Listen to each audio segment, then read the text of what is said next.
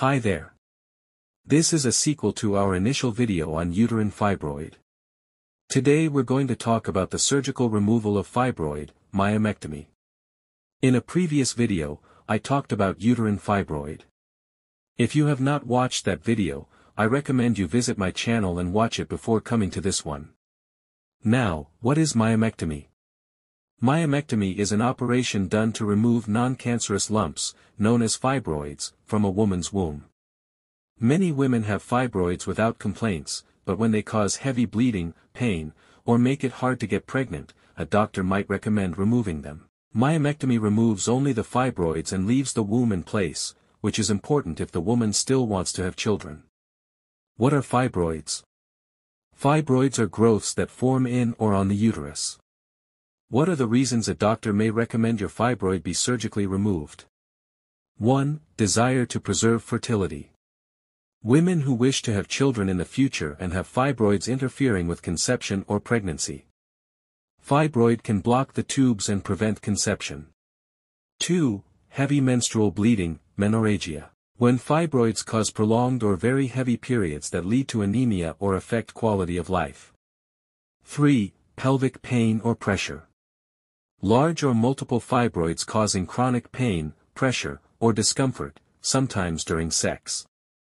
4. Rapidly growing fibroids. Suspicion of cancer or other complications from fast growth.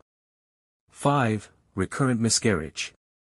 Especially when fibroids distort the uterine cavity or block the fallopian tubes. 6. Pressure symptoms on bladder or bowel. Frequent urination, difficulty emptying bladder, constipation, or rectal pressure. 7. Abnormally enlarged uterus, causing visible abdominal swelling or discomfort. This mostly presents with cosmetic concerns. 8. Failed medical management. When medications or less invasive treatments don't relieve symptoms. There are several ways fibroid can be removed, and the choice depends on the size, number, and location of the fibroids, as well as the patient's symptoms, health status, and fertility goals. The main types are abdominal myomectomy, open surgery, laparoscopic myomectomy, robotic-assisted laparoscopic myomectomy, hysteroscopic myomectomy. Let's talk about them in details. 1. Abdominal myomectomy, open surgery. This is a traditional surgery where the surgeon makes an incision, cut, through the lower abdomen, either horizontally along the bikini line or vertically, to access and remove the fibroids directly from the uterus. This is the commonest type. What are the indications for this method? It is indicated when the fibroids are large, numerous, or deeply embedded in the uterine wall. Advantages: it is suitable for complex cases. It gives direct access to the uterus. And all fibroids can be removed in one procedure. Disadvantages: longer hospital stay, 2 to 3 days. Longer recovery time, 4 to 6 weeks. Larger scar. More postoperative pain. 2. Laparoscopic myomectomy. This is a minimally invasive surgery. Small incisions, usually 3 or 4, are made in the abdomen. A thin tube with a camera, known as laparoscope, and special instruments are inserted to locate and remove the fibroids. The surgeon operates the instruments remotely and observes the procedure through the camera. This is indicated for moderate-sized fibroids, fewer in number, and fibroids on the outer surface or wall of the uterus. What benefits does this method offer? It leaves smaller scars. There's much less blood loss. Shorter hospital stay, 1 day or less. Faster recovery, 2 to 4 weeks. Less pain after surgery. Disadvantages: it may not be suitable for large or multiple fibroids. It is technically challenging and requires surgeons not just experienced in myomectomy, but also experienced in laparoscopic surgery. It tends to be more expensive, and sometimes, the procedure may need to be converted to open surgery when things are not going as planned. 3. Hysteroscopic myomectomy. This is a less invasive technique where the surgeon removes fibroids that are located inside the uterine cavity using a hysteroscope inserted through the vagina and cervix. It is indicated in smaller submucosal fibroids located inside the uterine cavity. Advantages: there is no abdominal incisions. It is usually done as an outpatient procedure. It requires minimal recovery time, 1 to 2 days.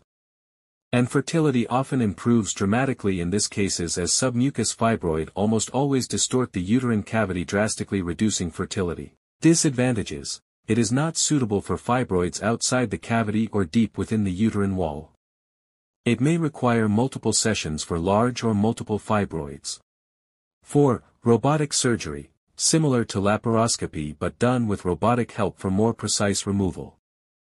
Choosing the right type of myomectomy. Factors that determine the appropriate type of myomectomy include size, number, and location of fibroids. Woman's age and fertility goals. Overall health condition. Surgeon's experience and available equipment. Before the surgery, the doctor may ask for scans, ultrasound or MRI, to see the fibroids. Blood tests. Medicines to shrink the fibroids or reduce bleeding. A talk about the risks and how it may affect having children later. After the surgery, recovery. Hospital stay will last from a few hours to 3 days depending on the type. Full recovery, for open surgery, 4 to 6 weeks. For laparoscopy or robotic, 2 to 4 weeks. For hysteroscopy, 1 to 2 days. Pain, tiredness, and bloating are normal at first. Rest and avoid heavy work or sex until cleared by a doctor. What are the possible complications? There could be bleeding or infection. Fibroids have a tendency to grow back. Internal scar tissue could form, which could lead to organ adhesion. There's a rare chance of damage to nearby organs. Rarely, the uterus may tear in a future pregnancy. Fertility and pregnancy after myomectomy. One of the main reasons women choose myomectomy is to improve their chances of having a baby. After the surgery, many women are able to get pregnant naturally. It's usually best to wait 6 months before trying to conceive. Depending on how deep the fibroids were, the doctor might recommend a cesarean section for delivery. The uterus is weaker after surgery, so careful monitoring during pregnancy is important. There is a small risk that new fibroids may grow and cause problems again. If you've had trouble getting pregnant due to fibroids, myomectomy can often improve fertility, but not always. The outcome depends on age, the number and size of fibroids, and other health factors. Conclusion: myomectomy is a good choice for women who have painful or heavy periods caused by fibroids and still want to have children. It removes the fibroids but keeps the uterus. Recovery can take time, and there are some risks, but many women feel better and can go on to have healthy pregnancies after the surgery. Thanks for listening. Please like, subscribe and turn on notifications so that you will be notified when I release